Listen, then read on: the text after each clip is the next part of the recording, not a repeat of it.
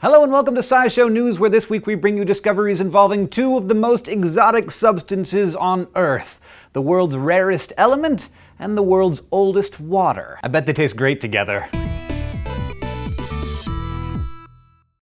I know, you're probably thinking that there's nothing less exotic in the world than water. We do have a ton of it. But on Wednesday, a team of British and Canadian researchers said that they've discovered what may be the oldest water system in the world. It was found in a mine 2.5 kilometers under Ontario, Canada, and it is at least 1.5 billion years old, though it could be much, much older than that. To give you some perspective on how long ago 1.5 billion years is, that's when the first multicellular life was first starting to blink into existence. I'm talking like way before even the first Doctor in Doctor Who, if that helps you with the ancient history. And according to Thursday's issue of the journal Nature, even though this water has been locked away from the sun, the atmosphere, and living things for all that time, it contains an ideal chemical cocktail for supporting life. See, almost all water on Earth goes through a cycle of precipitation and evaporation. It's called the hydrological cycle. This is not only how water moves from one part of the planet to another, it's also how organic compounds and minerals necessary for life circulate. But water trapped deep underground gets isolated from this cycle. That's why, while other isolated pockets of water have been discovered that are really old, none of them could sustain life. But this water is different. Unlike those other pockets, which were basically small underground bubbles, this is a big system,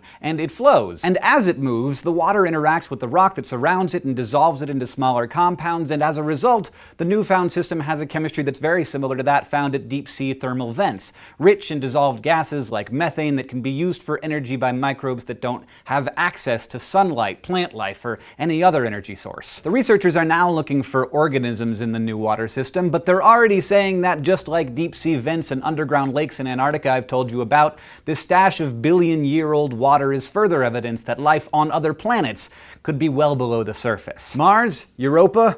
I'm looking at you guys. So this discovery may not just change how we look at life on Earth, but how we look for it on other worlds. Now, if that chemistry wasn't exotic enough for you, well, there's something wrong with you. But perhaps then I can interest you in some astatine, the rarest naturally occurring element on the planet, and this week chemists said that they've finally figured out one of its most fundamental properties. Specifically, they've determined astatine's ionization energy, or ionization potential. That's the amount of energy required to remove an electron from one of its atoms, that is, to turn an atom of it into an ion. And that's one of the basic things that we know about pretty much every element on the periodic table. But astatines has taken us forever to figure out. Discovered in 1940, the element only occurs on Earth as the result of the radioactive decay of other elements like uranium and thorium, and its most stable isotope has a half-life of only about 8 hours. And it can't be seen with the naked eye because any mass big enough for you to see would vaporize itself and maybe you and everything around you from the heat generated by its own radioactivity. So yeah, pretty hard stuff to study, but at least we know that it's awesome.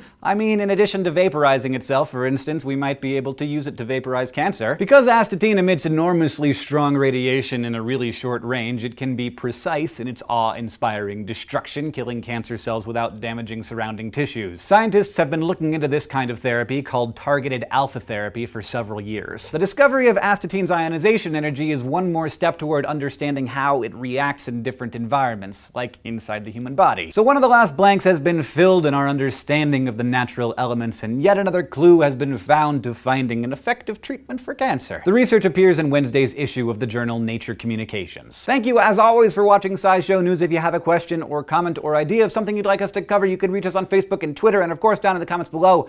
And if you want to keep up to date on all the latest breaking news, you can go to youtube.com/scishow and subscribe.